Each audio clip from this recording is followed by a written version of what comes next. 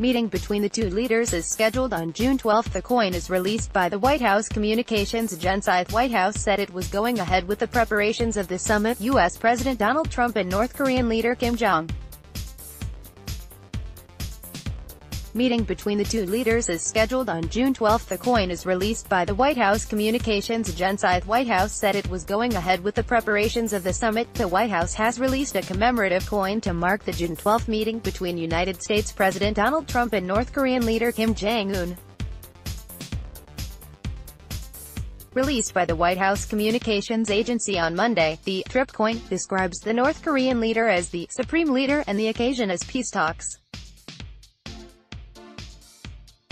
A White House military office coin for the upcoming Trump-Kim Jong-un summit.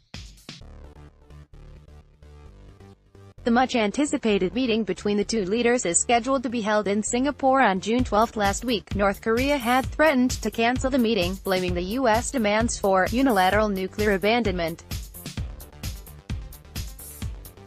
Pyongyang has also taken strong exceptions to military drills between the U.S. and South Korea. The White House said it was going ahead with the preparations of the summit. Also read, Trump willing to walk away from North Korea summit. Pence also read, President Trump promises strong protections to North Korea if they denuclearize. Oh, you like this story? Awesome. Now share the story. Too bad. Tell us what you didn't like in the comments.